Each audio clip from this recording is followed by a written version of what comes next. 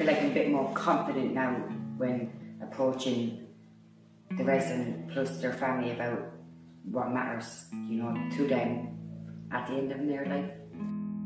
The death of a baby is so profound, and I think just the acknowledgement and speaking about that and talking about what helps and what doesn't help when we care for parents. And I think throughout the whole programme so far today was just this ethos of looking after ourselves in order to be able to look after bereaved parents and their families, their grandparents and siblings.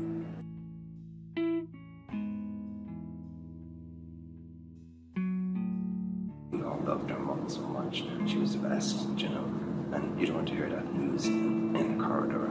You know, all my brothers, big bunch of lads, you know, they don't want to be crying in the corridor. I work in the hospital. I don't want to be crying in the corridor. You know, nobody does.